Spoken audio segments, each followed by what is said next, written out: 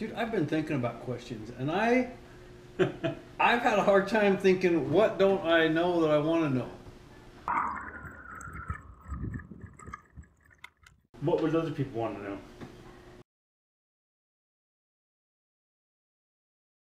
know?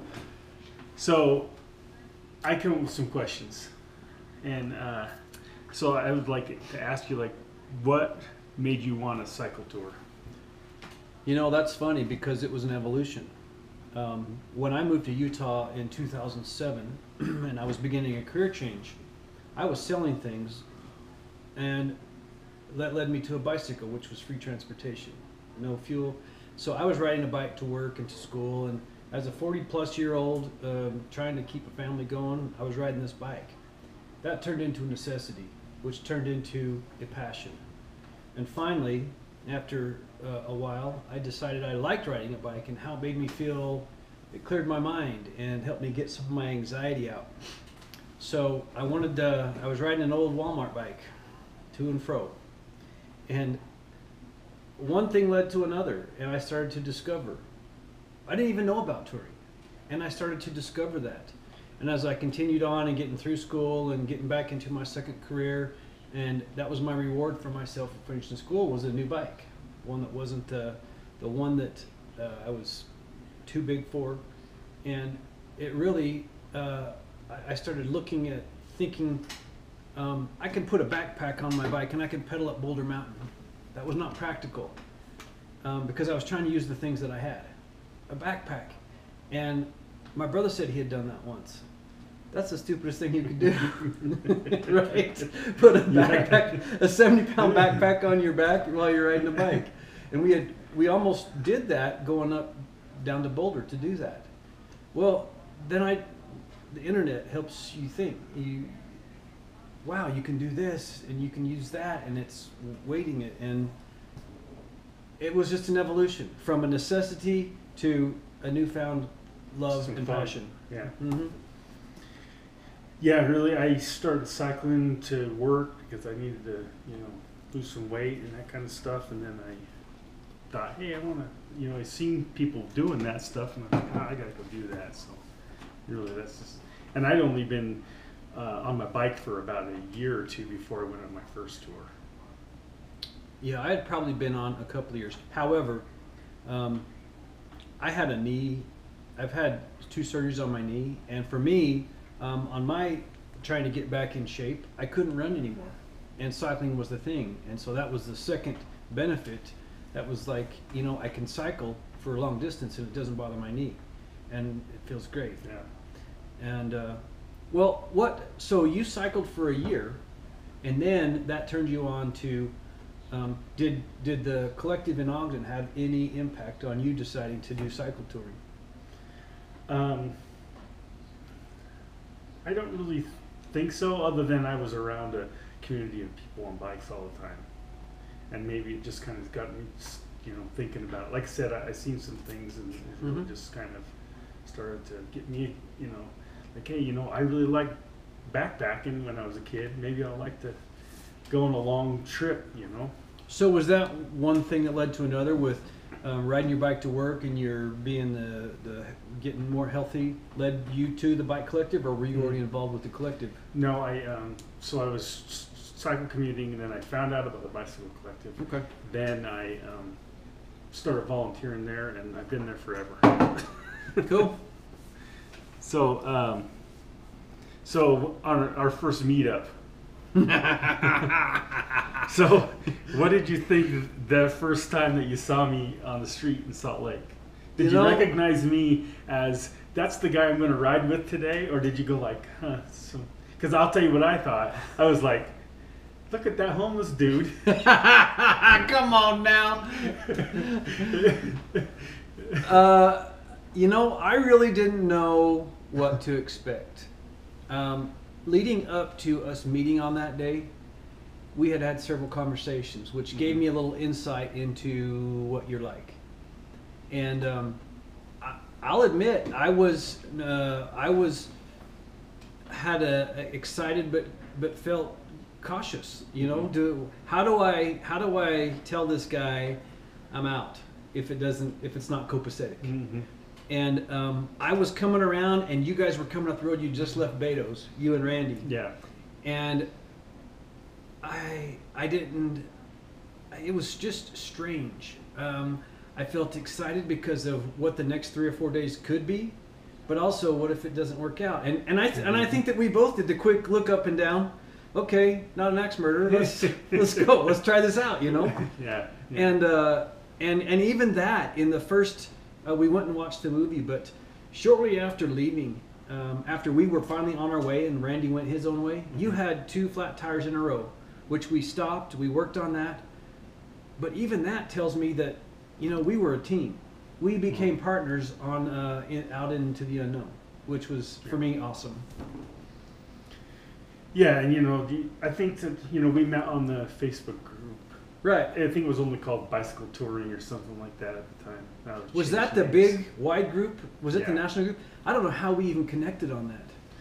I think that you were posting something about touring, and then like you had said something about where you were located or something like that, and then I was like, oh. And you happened to must be see it. close, yeah. I don't know what was the time between that first because I did say, hey, I'd like to try touring. I'm in the Wasatch Front in Utah. Anybody out there? Was kind of my post. Yeah, and I think that you had actually made a post even on the classifieds, the KSL classifieds, looking for a partner to go south for one leg of the trip that you had. Yeah, on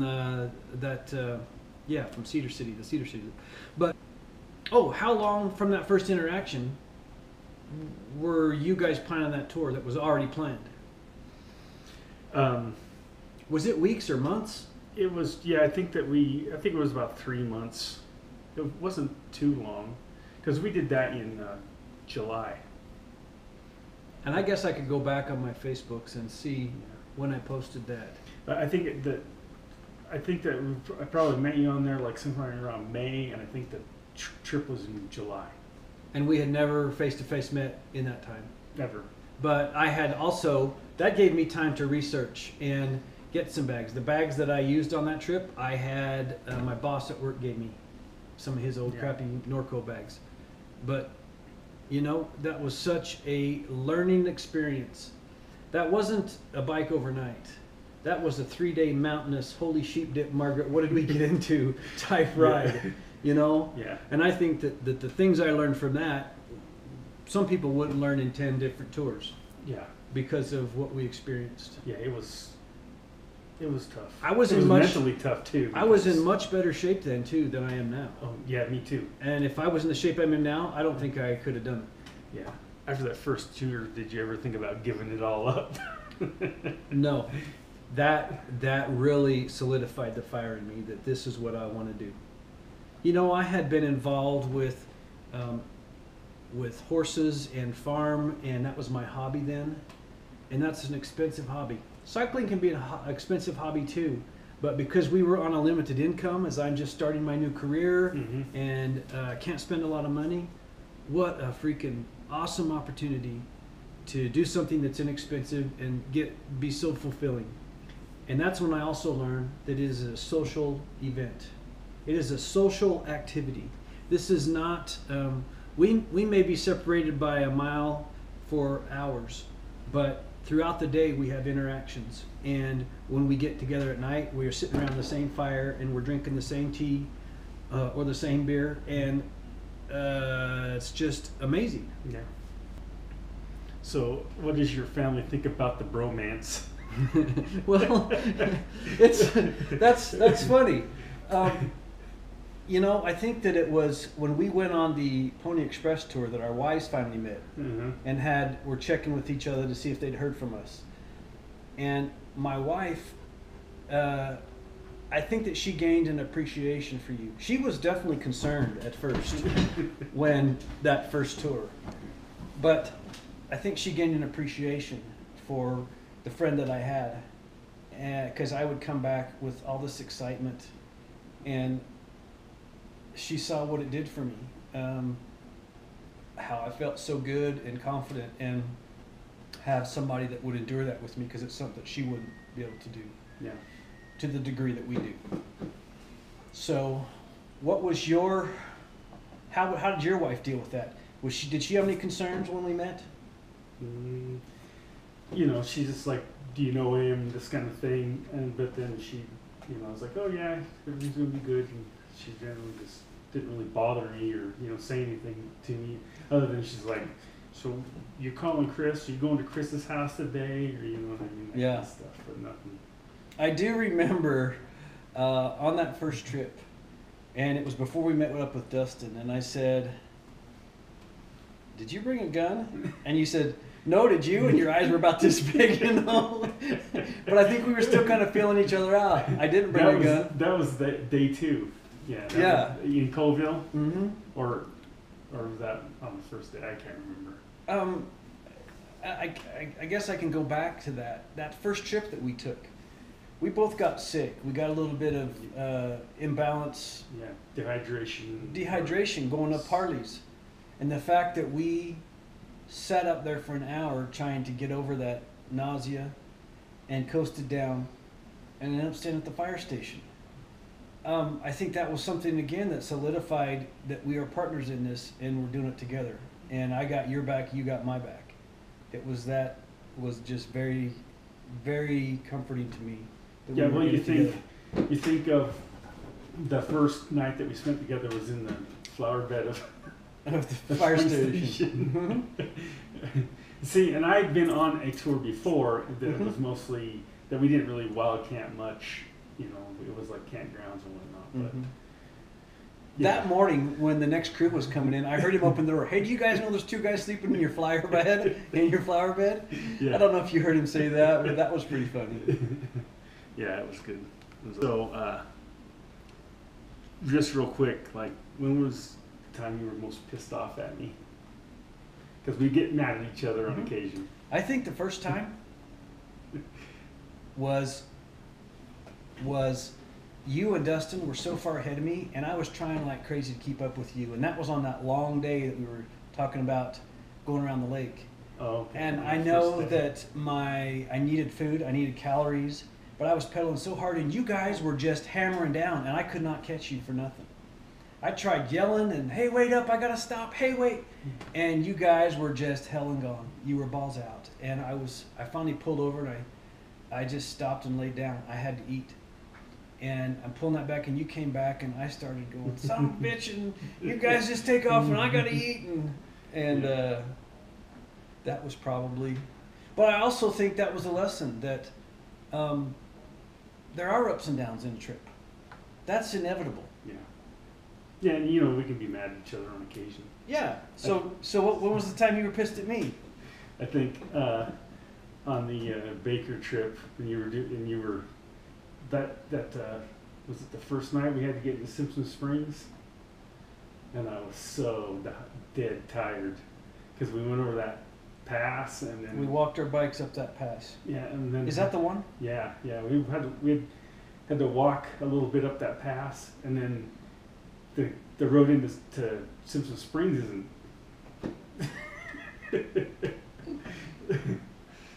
And I think that you gave me my space and you were up ahead, and I think that you were talking to somebody and you said, yeah, I think he needs a ride. Did you get a ride or did you walk up? No, I walked up. That was cool too. Sleeping out there under the stars, and you did laundry that night. And some of those quiet nights, and after the hard day's ride, it's so satisfying just to relax. So one of the times when we almost shared a grave, so when we ran out of water, what was you thinking that day? Or during that, like, we pull off the side of the road because now we're hitting a headwind. Mm-hmm. We decide to pull off I-70, and then we start taking count of how much water we have left. And I think there was 3 liters between the two of us, or almost 3 liters left. And we had 80 miles to go. I think we only had about another 40 to go to Fruita. But it was still so hot, and and even in the morning when we woke up, it's hot. It was hot all the time. I'll tell you what, when we had set up camp and realized how low we were on water, concerned that we wouldn't have enough to cook dinner to hydrate our meals with because of saving water.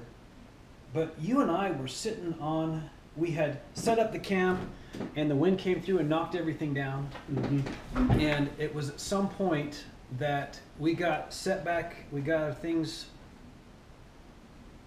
I don't know what point, but I found us sitting on that guardrail. We were facing our camp. So the freeway is over here, over the hill, Yeah. and we just sitting there, and I felt helpless. I felt pathetic. I felt like I had made very poor choices in how much water we drank or how much we didn't resupply at the river. Well, I think we filled everything at the river, and you know, I probably should have brought more containers. I probably should have had. I don't even know if I had my bladder. I must have had it. I almost always brought it every time we went somewhere. I just felt like, how could I let myself run out of water? How could I do that? And I felt so helpless. And luckily I had cell service, and I was posting on Facebook, and my friend had family in Fruita said, oh, well, they'll come out there and they'll bring you water. And I was like, I did not want to put anybody out that far. Yeah. And it was a short time later, because that was still on the table as a consideration to help us. We noticed that guy back there. Yeah. I don't know. Did you feel that helpless? Yeah, I kind of felt like I was starting to get panicky, but then you were like, "Oh, I think we might be able to get a hold of somebody." So then I started to, you know, settle down a little bit. And then when I saw that truck, and the guy lets his dog out, and I was like, "Holy shit, we got to run because it's on the other side of the interstate." Because we had to run across the overpass, and then his dog was just going crazy. And I'll tell you, I felt like a wealthy man when we came back with that 3 liters. Yeah. But I was like, thank God that we got the water, man, because it was sketchy. Yeah. 3 liters sounds like a lot of water, but when you're cranking it out in 100-degree weather, Yeah. for 40 miles, that's not much. Plus, we had to cook dinner. And when so at that time, I guess we had 6 liters between the two of us, but we were, or you know, just under, because we still had some water. We had the ice that filled up in Moab in that container, and then yeah, it's not that much. Cause Did we really have 6 liters between us? That's a lot of water. well, when we pulled into Fruita, we were on the last. Well, the last drop. Yeah, like I was on the last bit of my water bottle, and I'm pretty sure you were too. I don't know. And just as a side note, don't ever stop there for food if you need something that's healthy or that's going to sustain you. That was the most processed, freeze-dried place. Yeah, it was. But I mean, it was good. We had a burrito or something there, but Yeah. Just enough to get us to. I also realized how hilly that was going over there. Mm-hmm. There was a lot of hills. Yeah, it was a lot. It took us a while to get there in the morning. Like we thought we could get pretty close that night and hit the headwind. Ask you this: it's like what happens in your mind when we're starting a trip? Like that first pedal stroke out of the house or wherever we're at. Do you know what I mean? Like. I think the first pedal stroke out of the house, I immediately go to that place where this loaded bike feels awesome. And this loaded bike loves being loaded. Yeah. But it's like the week or 10 days up to the hours before I leave that I have this anxiety. And I almost think, I don't want to do it. I think we ought to just, I don't want to tell John I don't want to do it, but I don't know.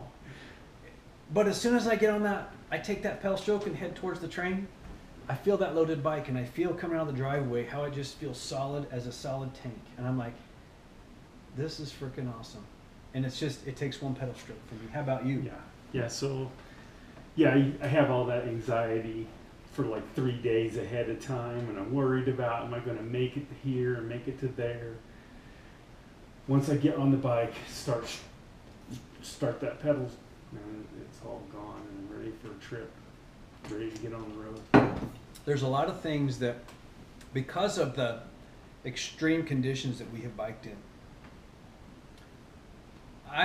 we encounter something that could be conceived as hard, and I'm just like, okay, pass the potatoes, keep going, just slow down or gear down or pull over and take a smoke break.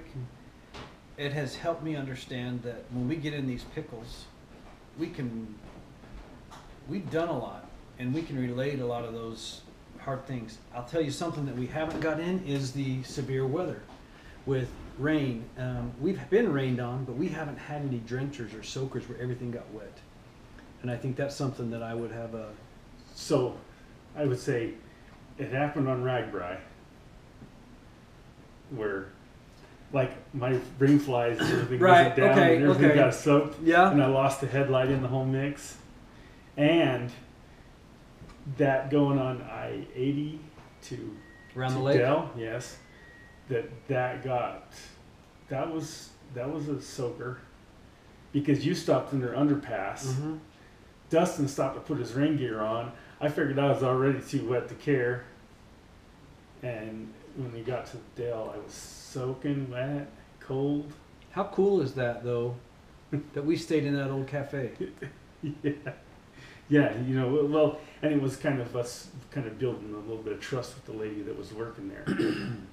Because I don't think she was she wasn't ready to let us do that just because. Like, we sat there and chit-chatted with her for, an hour. I don't know how long you were there before I got there, but I had pulled over for quite a while. It was actually, I don't know what was going on with me, but it was hard for me to even chew. I had bought an extra chicken sandwich at that place we were stopped at for lunch, and I pulled that chicken sandwich out, and it was like so much work just to chew and swallow. I wasn't hungry, but I knew I needed some food. It was the strangest feeling.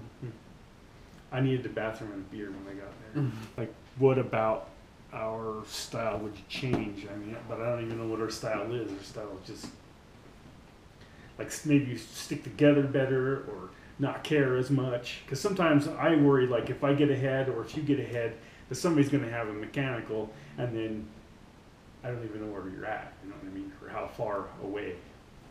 Because a lot of times we don't even have cell service. We can't even contact each other for that far. That was something for me, which, there's times when you or I could be up to a mile ahead, but at some point we stop, look back, and we wait. I was caught off guard at Ragbri. There's no way to find you, and if I lost you, you're lost for the day, and that happened. And I felt bad that I lost you for the day. There was lots of cyclists and lots of things, but it is to some degree my security blanket when at least I know you're ahead or I have sight of you, even though if we're not together. It's just a security blanket for me. And it gave me a little bit of anxiety. I think that that's more important when we're cycling around in Utah and these really remote places, that if something happens to somebody, it's, it could be a deadly situation if somebody's not where they're supposed to be, or you don't know where they're at. And so, I think that, like, on Ragbri, there's everybody everywhere. And there was days when I was like, I just want to do it at my own pace. You want to go faster. You were going lots faster than me on Ragbri, and so I was a lot happier to just let you go, because then I wasn't feeling like I was holding anyone back, and I could see the things I wanted to see. But there was days when we stuck together, like on my birthday. That was fun. Yeah. Tell me what you think we need to qualify participants for in the future. After our third person bailed out after the second day on our trip to Colorado, and I felt bad that he did. I could clearly see the writing on the wall that was best for all of us. Mm-hmm. But how do we qualify a person? We're not hard riders. We're not. I think that we were all riding within capability. Yeah, and what ends up happening with us is that we have to make a certain mileage every day. Like, it's no matter what, we got to make that 60, 70 miles a day. And, we try to plan not that many, but sometimes that's how far the water stop is, or whatever we need to get to. It's, I think that maybe You know, if somebody wants to go on a trip with us, we would say, hey, this is how many miles we're going to do. Are you up for that? Do you have tools to fix your bicycle? Do you have water containers? I also felt like that third person had no idea of how we stick together in sketchy situations. We need to be close, and he would disappear, and then he would appear. And for me, how do we explain that to a person? And for me, like I said, it's a security blanket for me to have you in sight, or to have you either I see you in my mirror or I see you up ahead. Well, and I think that sometimes we've kind of had an unspoken rule where you stop at the next hill or something. You know, stop at the top of the next hill, especially if it's been passed or something, because some of us need whiskey. Especially if you need a shot. Yeah. Well, and that's the truth. But when that guy came up behind us out of nowhere, and he had been ahead of us the whole time, Yeah. There's this. Now you don't know where he's at. It does not mean that we have to be holding hands while we ride along, but it is.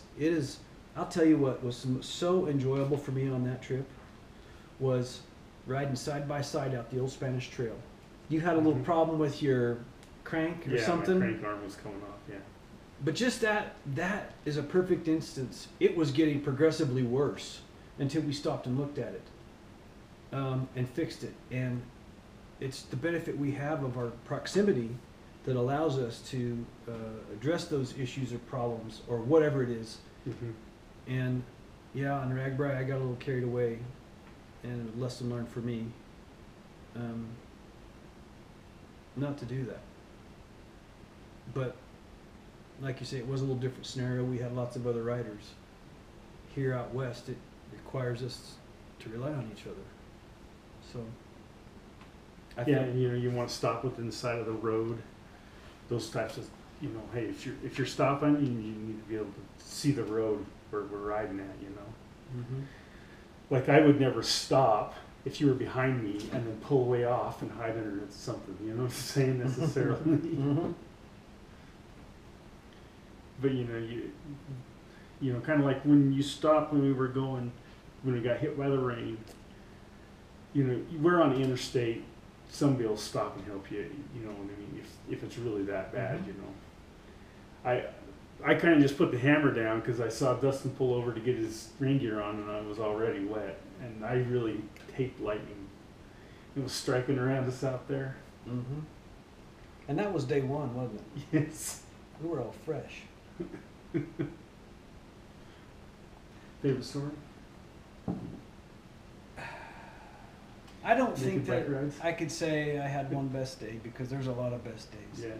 When at the end of the day, I feel like I enjoyed the ride, that we accomplished the mileage we wanted, and that we were safe at the end of the day, and that comfort I have with drinking a tea at the end of the day. Yeah. That night that I got up to pee at 2 o'clock in the morning, out there, when we camped out there on Highway 50, West Desert, Mm-hmm. coming back from Baker. And when I got out there to pee, and it's dark skies out there, and I saw stars from horizon to horizon, bright stars. And it was awe-inspiring to see the stars like we don't see here. Yeah. It was so majestic. And we were out there with the coyotes, man. It was me and you with this little dot on the map. But we had this view of this expanse of the universe, which is amazing. Well, and that night too, so remember we were pulling into that spot and we saw those trees in that little area. Mm-hmm. We were like, oh, we should camp there. And then we were like, no, this is flash flood country, right? And we camped. We didn't get rained on at all. The rain clouds were building over the mountains. When we got up, that area was underwater. Mm-hmm. We would have been so screwed. What could you say your best day was? Do you have a specific best day? No, I don't think I do either. I don't know. I just, yeah, some of those wild camping times, that's, it was pretty crazy in Colville when the lightning storm hit. Yeah. I can say that I have enjoyed the interactions we've had with other people on our trips. Mm-hmm. Both of the VFW we went to, there were men that were incredibly, and women that were incredibly generous and compassionate. And our little movie that we watched at the Moab, Mm-hmm. those little things that are so insignificant of life, but make it so much more enjoyable. For me, is just, that is what is so satisfying and fulfilling for me, to be on the bike. Not to mention the fact that you and I, our chance of crossing paths is one thing, but our chance of crossing paths and becoming friends and having this friendship that has carried us around the States on bikes, Mm-hmm. now the Midwest, and here we are 4 years in, and we're still making plans and we're still doing things. And while we have ups and downs on our trip, that speaks to the commitment we have and the friendship that we have, that I hold as an invaluable thing, because there's no one else that I share that with Yeah. on this planet. So, Yeah. Well, I appreciate, having a partner like you to be able to go and do all this stuff. because at the end of the day, it's me and you, right? Yeah. Well, and it'd be difficult for me to do some of the things we've done by ourselves, or by Mhm. myself. Mm-hmm. And even planning Ragbri trip was, we were able to hook up with some pretty cool people. Yeah, made some connections. Something I would like to do, though, as much as we have in the past, or even more, is do those Antelope Island trips with family opportunities to give Yeah. people an introduction to touring. That was great for my wife and I. I have a picture of us laying in the tent. It was so cold that morning, and we rode out in the rain. Yeah. But we stopped at that little coffee shop, and she got her hot chocolate, and I had a tea, and I felt like the richest man in the world, Yeah. because we had ridden through the rain, and we were not miserable, and we were sitting there warming up and drying out in that coffee shop. But just little trips like that, or Vivian Yeah. Park, they don't always work on my schedule, but I would like to see us keep that ball rolling, because I think that gets folks introduced to it. Mm-hmm. And Yeah. Well, maybe we need to plan more of those things. It seems like there's less of them, like around Ogden. You got to go Antelope Island. There's no trail that goes up Ogden Canyon or anything like but Antelope Island is a great outing. that. It's totally achievable. It's enough out of the way that you feel like you've gone somewhere. I think that's a great opportunity to go do that. Vivian Park is a hardship for people up north because it's so far down here, but there's little nuggets around. Mm-hmm. So, anyway, thanks for doing the interview. Where are you going to post that?